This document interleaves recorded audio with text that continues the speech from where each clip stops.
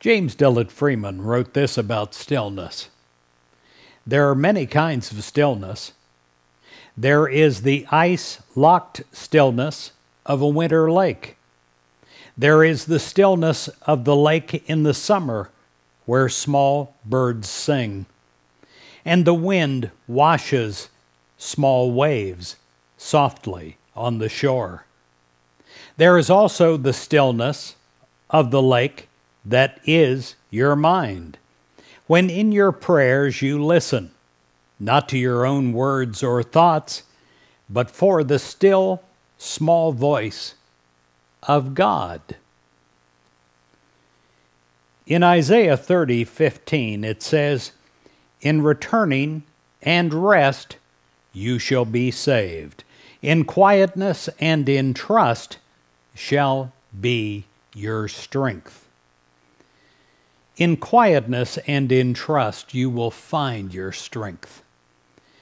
The world in which we live, it's a noisy world, a noisy place, a busy place, filled with sounds that we have learned to accept as normal.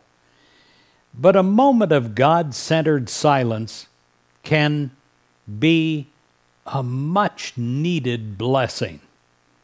Today, let us seek the power that is found in the silence. Let us consciously tune out the external sounds, the busy sounds, and in confidence and in faith, tune to the quiet, creative silence that is at the heart of us. In times of quiet meditation, we experience a vitalizing communication with God's life-giving presence.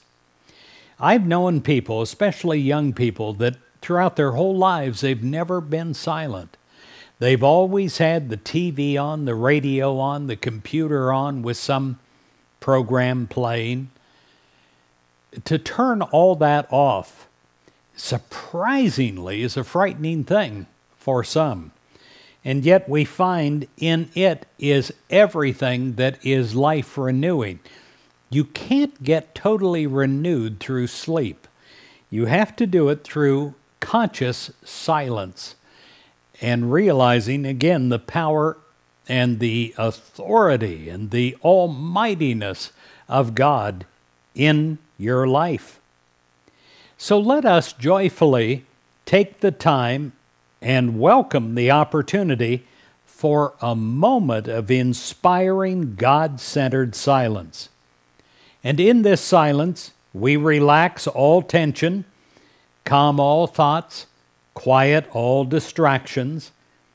And in this God-centered silence, we're open to divine order and peace. God's creative silence imparts to us a new sense of direction, a new source of strength, a new level of quiet trust and faith.